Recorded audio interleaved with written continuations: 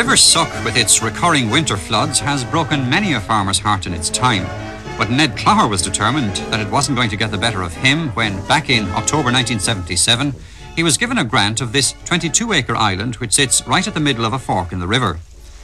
Clooncoran is just one of several small islands on the Suck, and when the Land Commission was handing out some extra land in the locality, they gave it to Ned as an extension to his existing 40-acre holding. But the problem they were confronting him with was how to get any use out of the island, because there was absolutely no way of getting into it. Hello, and I couldn't get into it, so the first thing I got was a boat, a small little boat, and I tried to get my cattle out in one winter. I think it was 78, and the boat capsized twice. I went to the bottom of the Suck to pull me out with a rope, but I lost my hat. My hat was off up Killaloe. So the only thing was a helicopter, but I couldn't afford that. Charlie Haughey might or something, but I couldn't get that, so I was in this. My only hope was to try to put a bridge in it. Is that so? And a bridge across the River Suck was exactly what Ned built, without any help from anybody except his family and friends. It took 3 summers of back-breaking work and cost about £15,000 at current prices. And so, when Ned got the idea earlier this week that he was going to do things in style and have his 120-foot-long bridge officially opened, almost the entire village of Carraray came along to wish him well and congratulate him on his enterprise. Roscommon Fianna Fáil TD Terry Layden was called in. So too was the local county councillor, and the village's 88-year-old War of Independence veteran turned out for the occasion. I wish to congratulate Ned Clogher, his family, his friends and neighbours on this great achievement on the first ever private bridge over the River Suck. Congratulations, and I wish to declare officially opened. Hey! Congratulations, business and everybody here.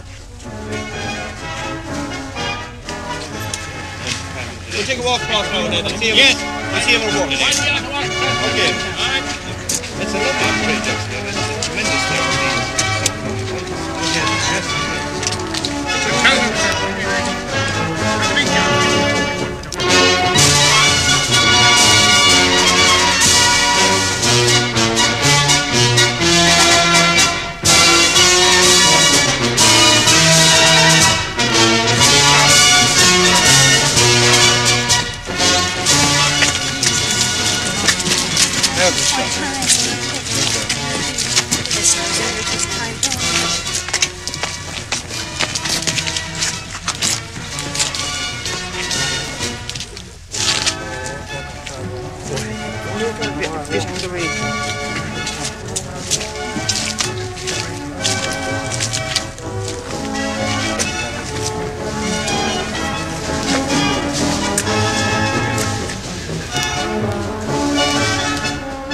Ned's island cost him about £2,000 in payments to the Land Commission.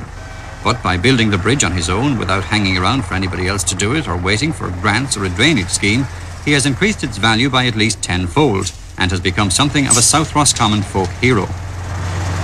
Well, this may not seem a great achievement from a national point of view, this bridge over the River Suck here today, but the fact is that for a man like Mr. Clogher, a small farmer who got an extension of his land on an island, he was left with 2 choices, either to leave the island without farming it or to build a bridge.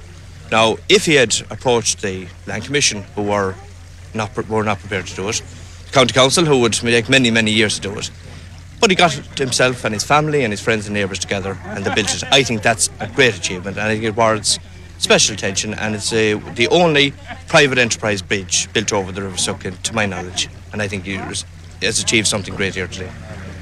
I done as good as I could anyway. I'm proud of it now. I had no other way to do it.